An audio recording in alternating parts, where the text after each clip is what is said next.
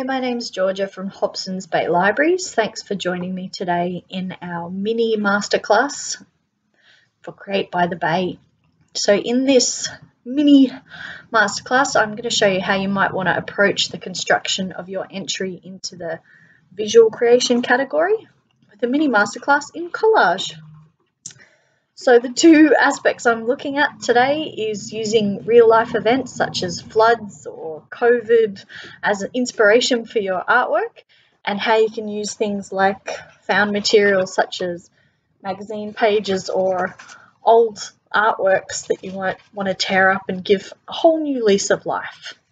Don't worry if you don't have all the materials I have.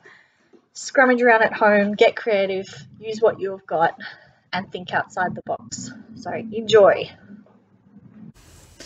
So the Patchwork Bike by Maxine Beneba Clark and Van T. Rudd.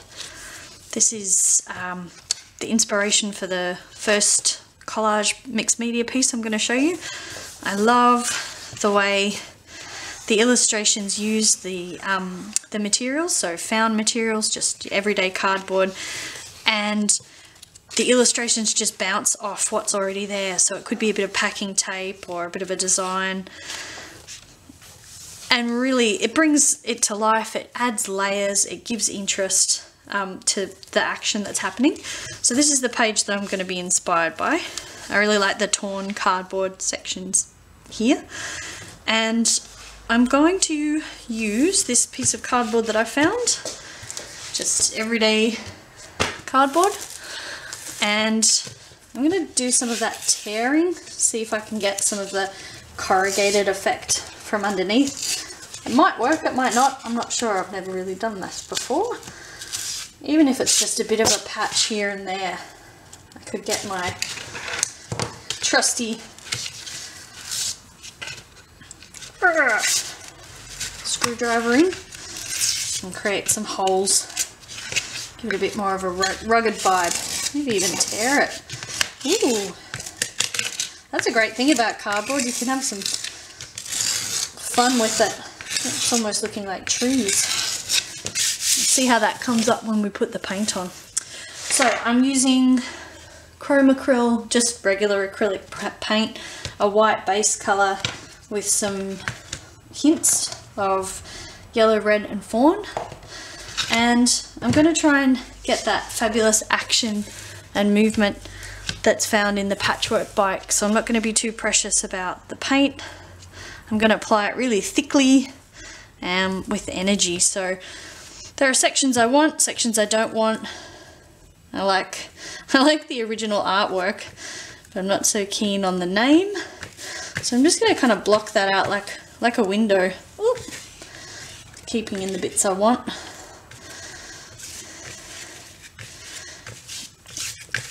Ah, and you can see the scratch work comes up really good. Oh, maybe I'll do some more. Connect it up. Scroll it through. Now, I'll add a bit of colour. So I might put some red. Ooh, might just blob it straight on there. Bit here, bit here, bit here. Keep on mashing and mixing.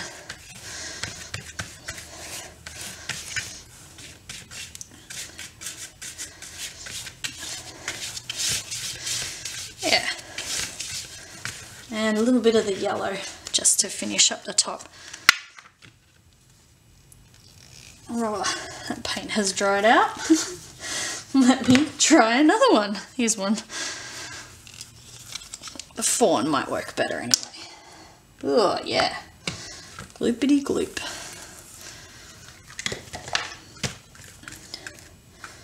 Mixing it in. So I'm going to let this dry and come back, do some more collage pieces, but yeah, it needed that third colour I think. So fawn, white, and red, and I'm just going to see what that scratch work looks like when I go in over the top. It looks like cactusy tree branches. Maybe that's what I'll go for. Nice. On the side. So, scratch tool is a regular old screwdriver. Alright, so we'll leave that artwork, come back to it when it's dry and look at some other things you can do. Here's one I prepared earlier just using a fashion magazine. So I really liked the look of this, the perspective that it's been shot from the photographer from below. She looks really statuesque. And I just painted over all the unnecessary things, like the dates and the sales, and then lay it over with stamps. So it's really fun to start with found materials already and then use that as an inspiration point to layer over. Okay, so we'll pop those away. So Alex and the Watermelon Boat by Chris McKimmey is a fabulous example of mixed media illustration. It's got just about everything you could put in a book, from hand-drawn grey lead over acrylic, ink work, stencils. It's about a story of a flood, so he's got these flood waters coming through the whole way using different acrylic painted prints that he's pulled, and just heaps of different little elements, just roughly cut. You know, he hasn't bothered to cut out perfectly around each little character. He's left some white. He wants you to know that it's been created from lots of different images and illustrations, following our main character in his watermelon boat as he flows through the town that's been affected by the flood. And these are the two pictures that I'm going to be inspired by today. They're a bit quieter than some of the really full-on action shots with all the detail, but that's just so that I can give you a bit more of an idea of what you can do without it taking a million billion years. I just thought I'd show you on the back here all of the different materials that Chris has used. Acrylic paint, watercolor, gouache, house paint, pastels, oil paint, ink, colored pencils, tracing paper, masking tape, sticky tape, MDMF board, biro, whiteout pen, everything. And he's also collaborated with his children, so I've taken those points as inspiration as well, and I might have rated some of my son's kinder pictures. So we'll pop Alex and the Watermelon Boat up here for now. And this was the watercolor background that I've created, and we're going to layer up on top of that. So I'm starting with a watercolor painting that I already had lying around, and thought that's a nice starting point to work up. This is where my son's collaboration comes in. I tore one of his kinder artworks to give me this mountainous range, so I'm going to add that one in. I've already played with the layer and composition of this collage, so I've got a fair idea of how I want it to work, but I would encourage you to play around with all the pieces before you glue, because once you glue there's no going back. But yeah, when I tore this I kind of thought it looked like mountain peaks, so I wanted to add that as an extra layer. And then I thought about adding in a figure.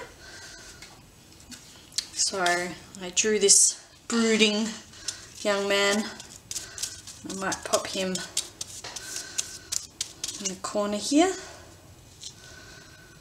And then I have some big tree trunks, because when you've got all these horizontal bands, it's great to have some nice verticals to break it up. So I'm going to pop those, one on this side and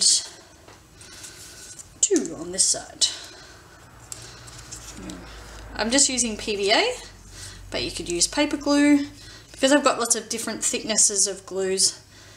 Of papers. I'm just going with PVA, and I'm not smashing it down really hard in case I do want to move it around, so I'm just sort of tapping it and dabbing it.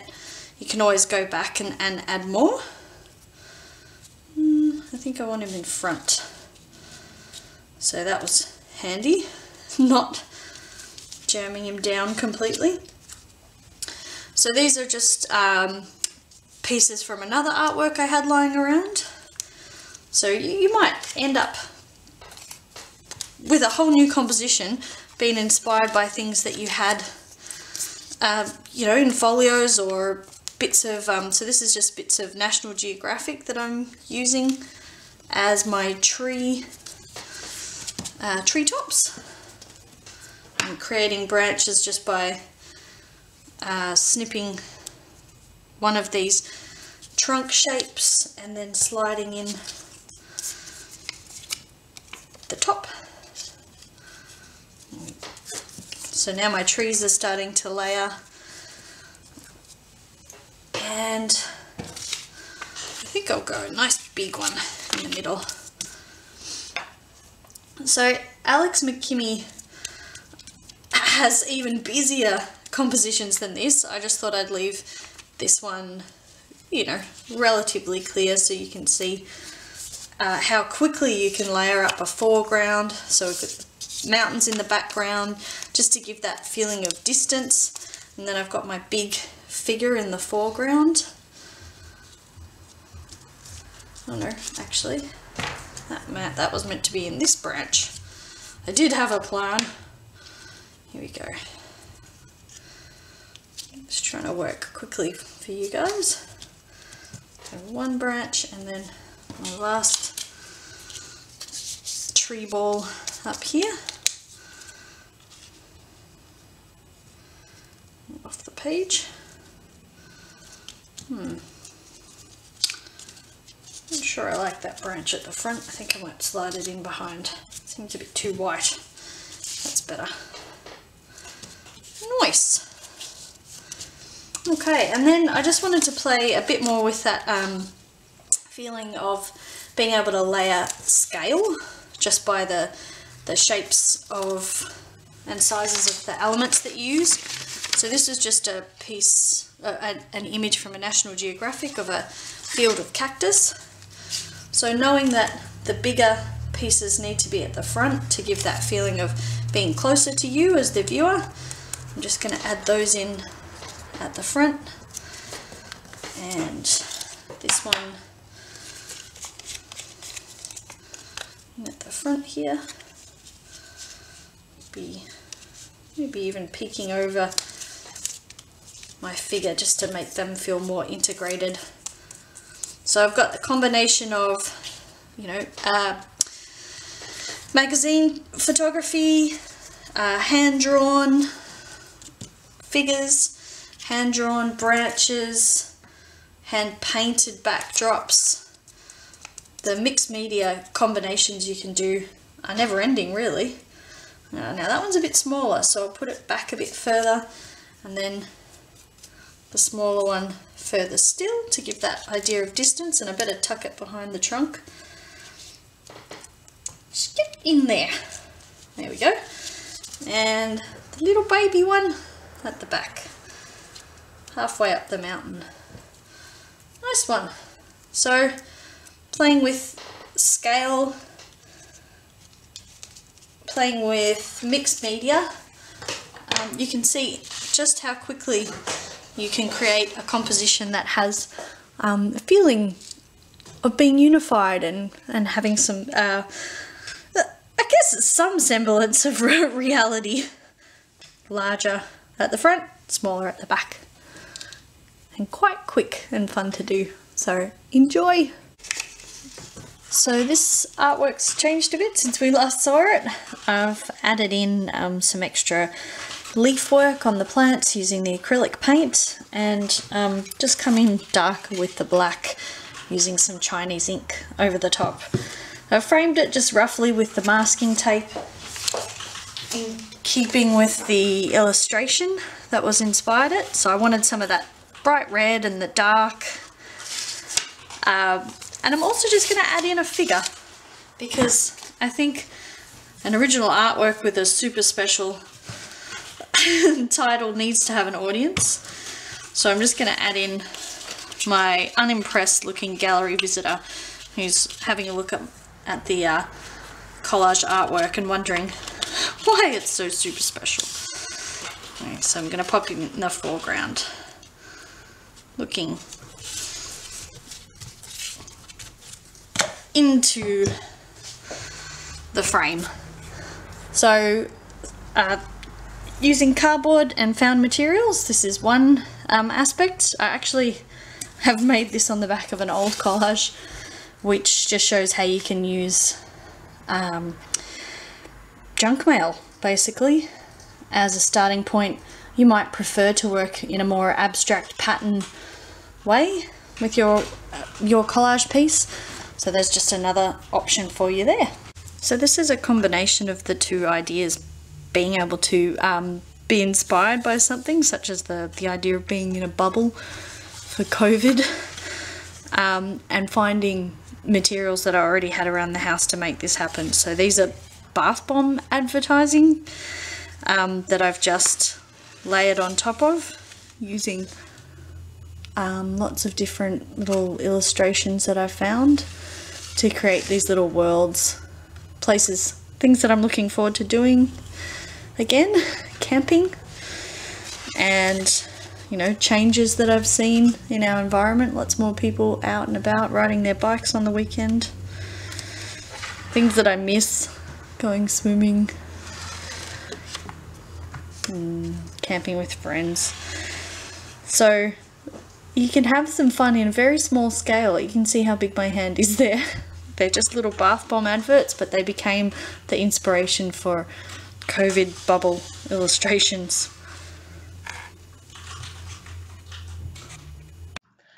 Thank you for joining me today in this mini masterclass. I hope it's inspired you to get creating, and we look forward to seeing your entry in the Create by the Bay competition. Bye for now.